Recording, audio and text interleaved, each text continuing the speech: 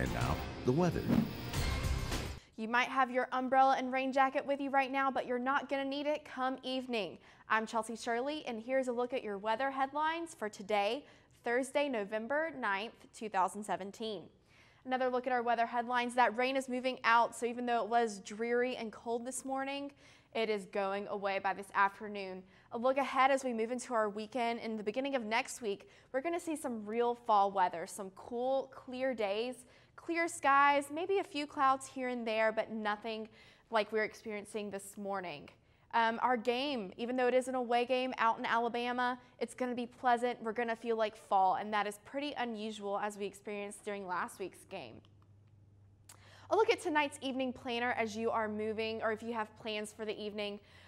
We're going to start around 6 p.m. with about 52 degrees, so it's still going to feel like fall, but as we move into the night, we're going to experience some upper 40s, and as we bottom out, it is going to be in the lower 40s. So if you're making plans, if you're going to be out at dinner with friends, make sure you take a jacket and that you have some layers to add on because it will be cool. Looking at tomorrow, we're going to start our morning or the 9 a.m. hour around 49 degrees. It's going to be a great, beautiful fall day. Clear skies, no projection of rain.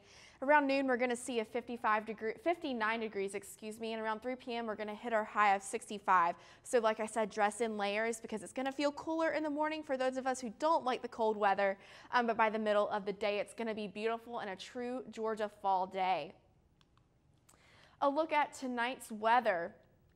Tonight, like I said, we're going to bottom out around 43 degrees. Now that rain is projected to leave the area by the afternoon, but we will see some partly cloudy skies, very few winds, the low around 43 degrees. And as we move into tomorrow, clear and sunny, and that is not how it's been the past couple of days. High of around 65, beautiful fall day, like I said. Very few winds as well, and we're going to see that as we move into the weekend as well. No matter where you are across Georgia, even venturing into Auburn for game day, we're going to see some beautiful weather. Now as we look at our low temperatures for tonight, we're going to see the same temperatures around the area, but Blairsville is actually going to reach down into the 30s. Upper 30s, but still cool because Georgians do not like cold weather. And as we move into tomorrow, we're going to experience the same temperatures around the area. The highest in Chattanooga is going to be a 56, but we're going to see mid-60s around the rest of the area, especially here in Athens, Augusta, Atlanta. Around the same temperature, it's going to be beautiful and fall and clear and what we are wanting. Look at our 5-day forecast.